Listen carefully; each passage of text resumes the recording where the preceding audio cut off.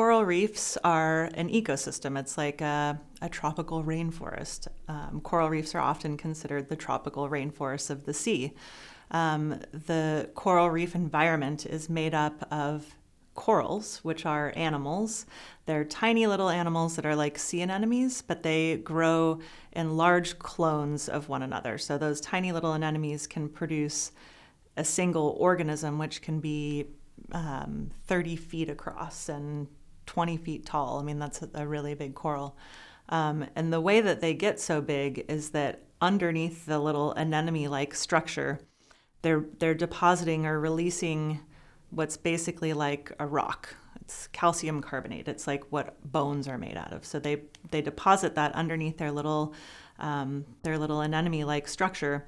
And then over time, they keep building that rock. And so that rock grows up towards the surface. They use sunlight for, they farm little algae in their tissues, which uses sun to give the coral energy. So they all grow up towards the sun and end up creating these massive structures that are known as coral reefs. So if any of you have been snorkeling or been fortunate enough to be diving on a coral reef, you'll see what looks like all these colored rocks all over the landscape, and those are the living corals. And they actually build the landscape. We call them ecosystem engineers. So they're like trees, right? They grow up off the bottom and they create this complex three-dimensional habitat, which creates all kinds of space and food for a whole variety of different organisms. So you get sea stars and sea anemones and fish and octopus and all kinds of other little crabs and shrimp and things that run around, and they all have habitats and little homes in the coral. So the corals are creating condominiums for all these organisms, but they're also alive, so they're still growing. And if the coral isn't alive, you'll no longer have that actively growing landscape that's providing food and houses for all these other organisms. Coral reefs are believed to be one of the most biodiverse ecosystems on the planet. What that means is that they are home to more individual species than almost any other ecosystem. That's why we consider them the rainforests of the sea. So on land, rainforests provide or support all of these different species, and the same thing happens in the ocean on coral reefs.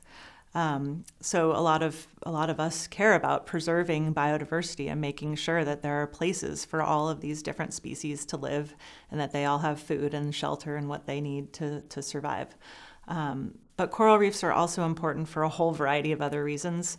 One, as I mentioned, they're building that landscape, that three-dimensional structure, that actually grows almost all the way up to the surface of the water and creates this barrier around islands. So if any of you have heard of the Great Barrier Reef or even been to any tropical location, you'll know that what the reef is this big geologic structure that goes around the islands.